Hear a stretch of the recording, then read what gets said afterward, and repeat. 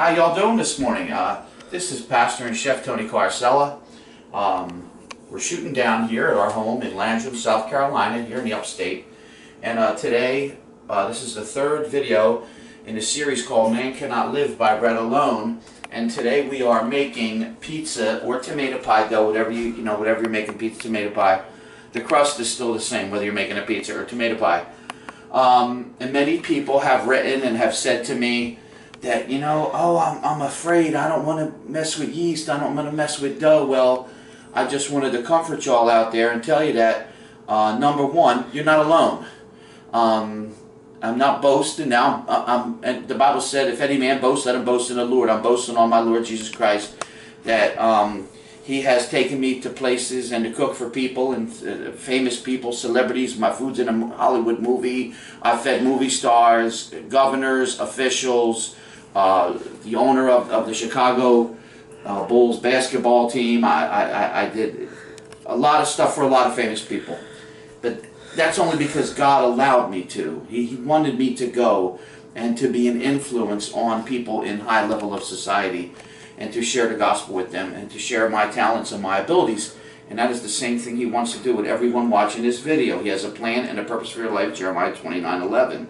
For the thoughts that I have towards you are thoughts of peace and not of evil, saith the Lord, to bring you to an expected end. He has a plan and a destiny for all who are watching this video, and those who are going to watch it, and those who ain't watched it. Now, here we go. I had a fear, even though I worked in a kitchen all my life, had my own business. We did very well. I've been an executive chef at some very famous, well-known restaurants in New Jersey, and had my own business. But I always had a fear of making bread and making dough.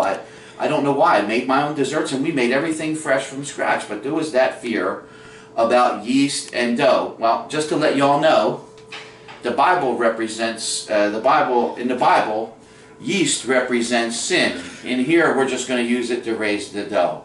And that's why the children of Israel were told to get out of Dodge and not put no leaven in there, because God was giving them an illustration that they needed to leave in haste, and they didn't want no leaven in there.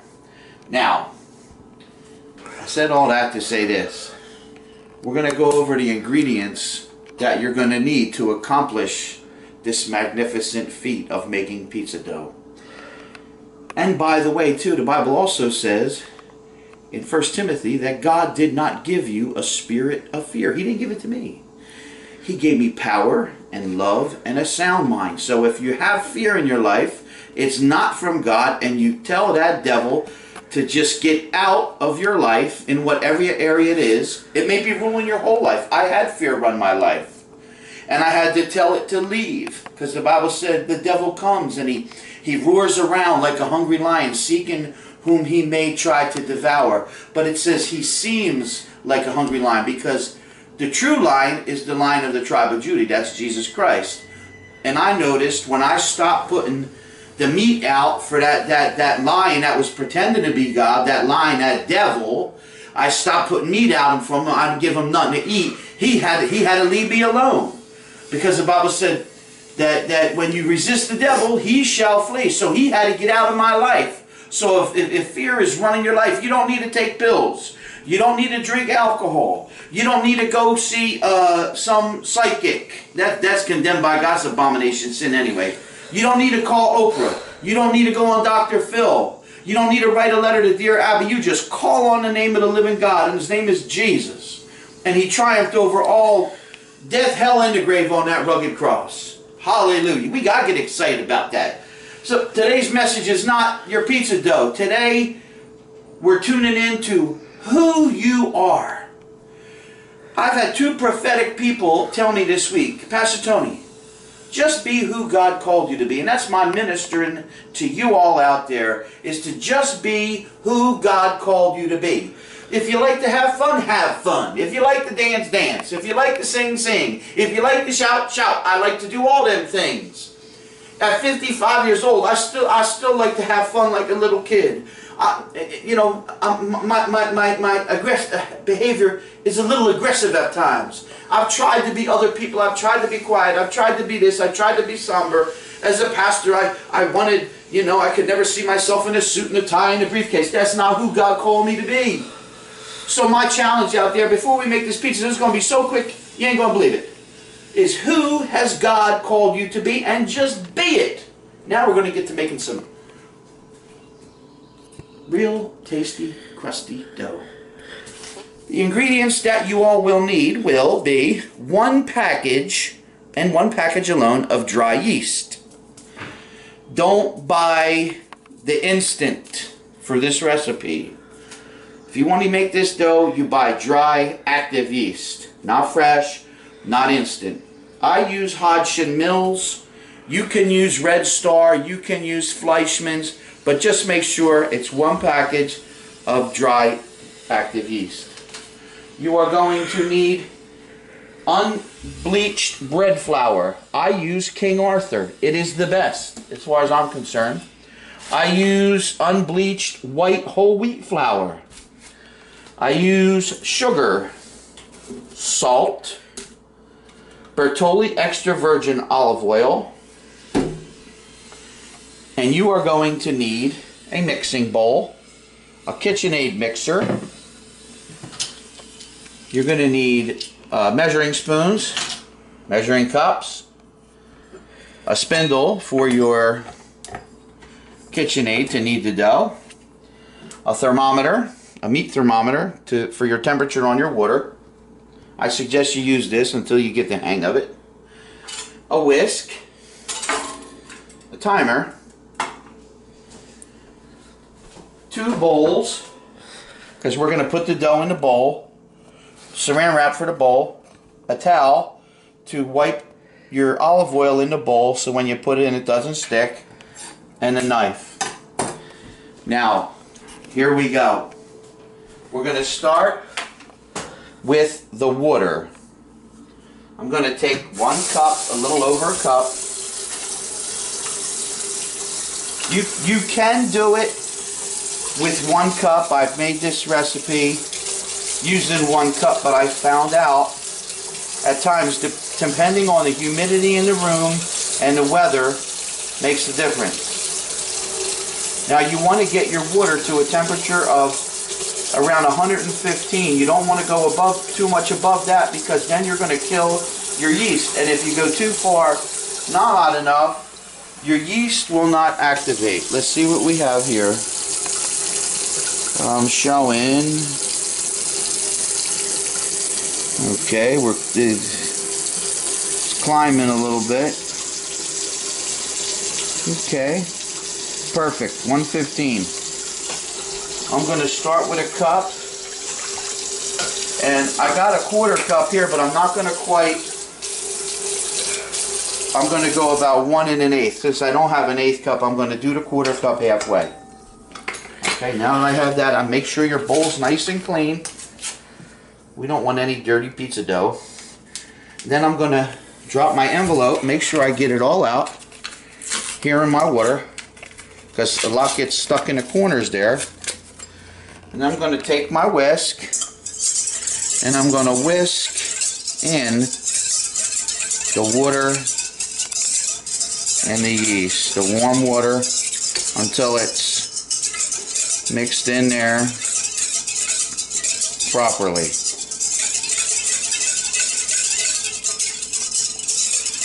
And you're gonna smell it. You can tell when the yeast is fresh. Make sure you check the package date.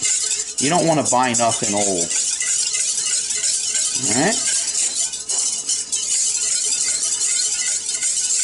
Alright, we're gonna let that sit. You want to call it bloom in legal terms. You want to let it bloom between 5 and 8 minutes. And I'm going to give it 5 because when we come back, I'm going to mix up some of the dry ingredients that'll take a minute or so. Just for you, all you new people out there that have never done this before. When you get a little better at it, might let it go a little longer, but I'm going to set my timer for 5 minutes. Be back in 5. Don't touch that dial.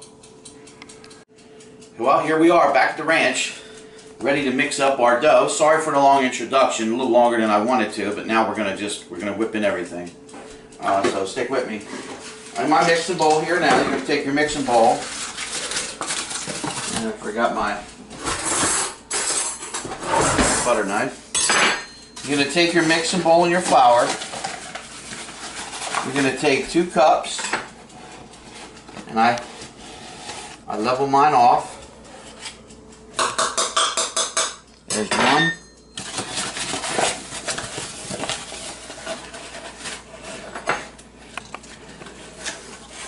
2. And that's it for the bread flour. Now we're going to take 1 cup of the whole wheat white flour. Don't get nervous about the whole wheat. You're gonna love this dough recipe. You got 1. Now you got 3 cups of flour. Okay. Now you're gonna use. You want to use 1/8 teaspoon salt. Now you might go a little more. The rest is good. Your salt, and I use a good pinch or so sugar. Remember, you're not making dessert now. You don't want it real sweet at all. Then I'm going to take my whisk, and I'm going to make sure all my dry ingredients are well combined. Okay, so we want that to balance out while we're making our dough. I'm going to rest that for 1 second. Then I'm going to pre-measure, and you could do this ahead of time, but I'm doing this for your benefit so you could see this. I'm going to take 2 tablespoons of extra virgin olive oil. I might put just one little drop more than that. Alright. And then I'll put that aside. Now I'm going to put my dry ingredients, okay, over my bloomed yeast. Get a spatula here. I'm going to put it all down. Alright, now we have our dry in there. And as I begin to slowly knead my dough, like on 2, I'm going to incorporate drizzle in the olive oil on both sides, slowly, a little bit at a time, on each side. You don't want to just throw it in there. You want to drizzle, stream it in.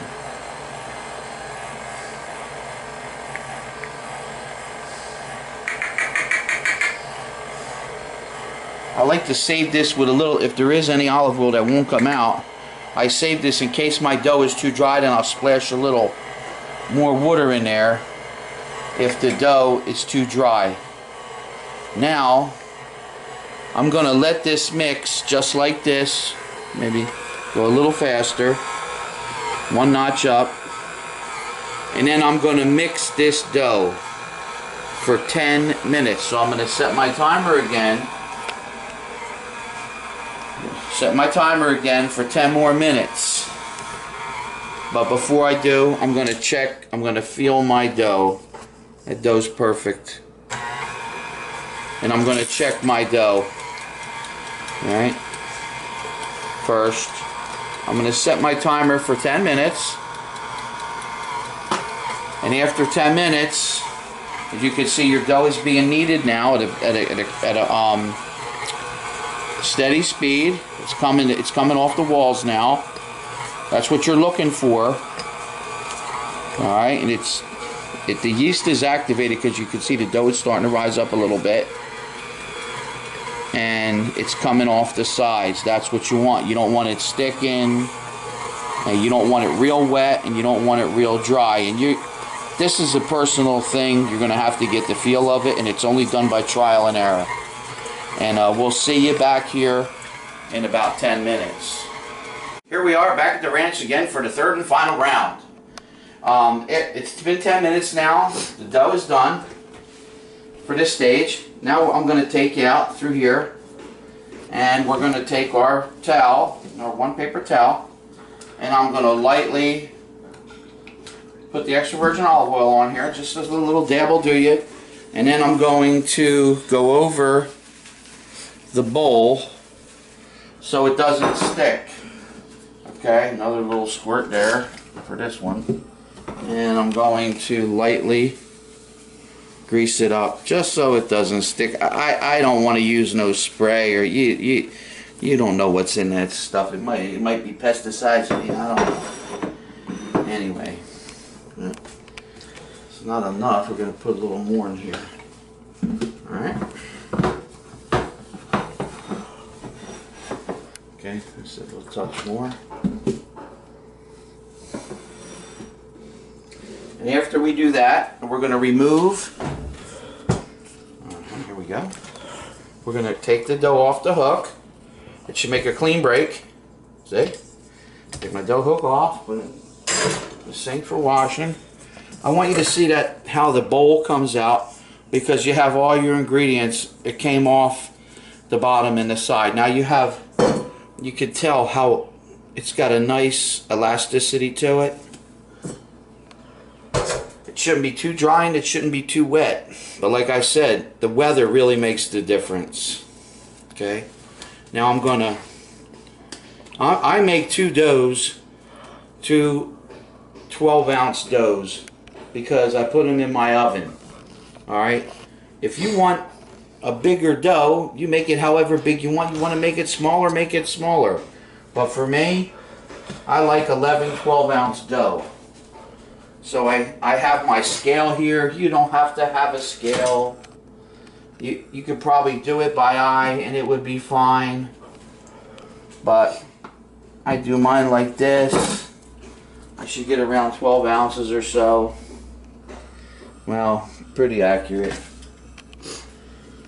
Alright. That one's about an ounce over. I'll just take it off a little bit.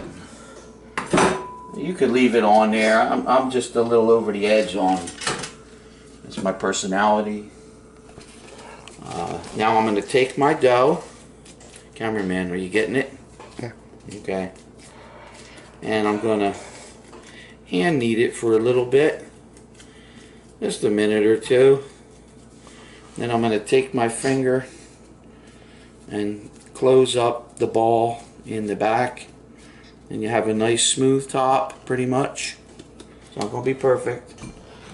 I'm going to put it in my, I'm going to put it in my bowl. Alright. Close up the back. There you go. Sure it's nice and round. Put it in your bowl. Now, if you want to make your pizza or tomato pie the same day, you could leave this set out for like hour and a half, 2 hours. It'll be okay to use. Personally, I don't like to use my dough the same day, and that's why I put mine in the refrigerator. Either way, if I was you, I would cover my dough and put it in a warm, set it in a warm place, you know, a warmer place in your kitchen.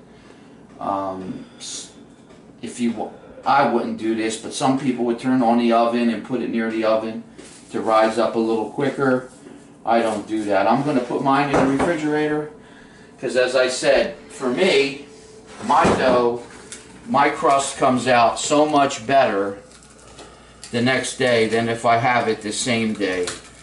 I've done it the same day because we wanted to eat, and it was okay, but I am a type A personality. I like it the best. If you see any of our videos or any of our pictures we have posted on Facebook, you see our crust is very dark and crisp, not burnt, but dark and crisp. And when we make our pie, no matter how many toppings we put on it, when you fold it, that crust should be able to stick straight out, and that's what we shoot for. If you look at the bottom of our pie, with an electric oven in the mountains of South Carolina with a $2 to $3 piece of tile. We make a pie that's comparable, and no, once again, I'm not boasting, is good if not better than anything up there in New Jersey. I can't believe it, because you know, it's just incredible that we could do that with that oven. And I would like to say it's important, if you continue on, the next step when you go to make your tomato pie or pizza, that you use the finest ingredients. You don't skimp on your cheese, or don't skimp on your, buy San Marzano tomatoes. They're a little more money, and make sure that they're certified on the can. It says DOP certified. Make sure you use good ingredients, good pepperoni, good sausage. If you don't use good ingredients, it's going to cost you a few more pennies, but it's better in the long run. Why skimp when you're making a tomato pie or pizza? I haven't found anything better other than Jesus. So I'd like to take my hat off to y'all today and bless you in the name of Jesus, that may your dough rise, and may you have a blessed time making tomato pie or pizza, whatever your choice. If you're ever in the area of Landrum, South Carolina, please Facebook message me or call me on the numbers on my Facebook page, and make a reservation here to stay with us for dinner. We're a ministry of hospitality. Here's our ministry. It's called Loaves and Fishes, Feeding the Multitude. We like to not entertain people, but be hospitable and feed people and minister to people and pray for those who need a prayer. And we're not religious at all. We don't like religion. We just love relationship. We're getting our back deck fixed. We had a tree fall on our house. We're getting a brand new deck. Come down, sit a spell, have some real South Carolina homemade sweet tea.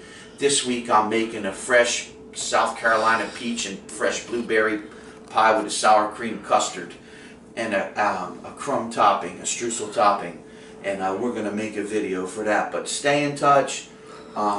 We love your emails and all your comments. Feel free to comment and send emails. And I pray all is well with you and your family. In Jesus' name, amen.